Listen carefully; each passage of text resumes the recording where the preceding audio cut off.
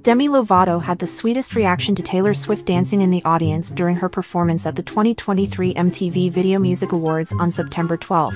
Demi Lovato and Taylor Swift are cool for more than just the summer. Case in point, Taylor danced and sang along to the Disney Channel alum's performance at the 2023 MTV Video Music Awards. As seen in an audience camera footage from the September 12 ceremony, the 33-year-old who picked up a total of 9 awards that night happily bounced around in the crowd as Demi belted out "Cool for the Summer" rock version on stage. After a Taylor fan account posted a clip of the moment on X, formerly known as Twitter, Demi responded on September 13 with 3 emojis of a smiling face surrounded by hearts. The 31-year-old has known Taylor for years, having broken out into the music scene around the same time as the pop star during the late aughts. However, rumors of beef between the two singers emerged in 2010 after Demi gave a very blunt reply to a question about their mutual friend Selena Gomez. When a fan asked Demi about Selena, who she co-starred with on Barney and Friends as kids and in 2009's Princess Protection Program, she simply answered, "Ask Taylor." Speculation of a feud continued to swirl in the following years, with Demi seemingly calling out Taylor for making a $250,000 donation to Kesha amid her legal battle with Dr. Luke in May 2016. At the time, Demi tweeted without naming the anti-hero artist, "Take something to Capitol Hill or actually speak out about something and then I'll be impressed."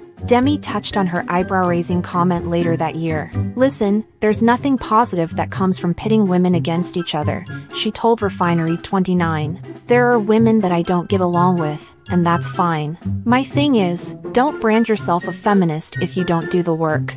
For 4 years, Demi was also managed by Scooter Braun, who butted heads with Taylor after obtaining the masters to her first 6 albums and prompted the pop star to re-record her music in order to own the rights. In fact, Demi defended Scooter amid his highly publicized music battle with Taylor, calling him a good man. "I have dealt with bad people in this industry and Scooter is not one of them," she wrote on her Instagram story in 2019. "Personally, I'm grateful he came into my life when he did. Please stop dragging people or bullying them. There's enough hate in this world as it is." The confident singer recently parted ways with Scooter, though the two appeared to remain on good terms. On her birthday August 20th, Scooter wrote in a message to the star on Instagram stories, "Happy birthday to one of the kindest souls out there."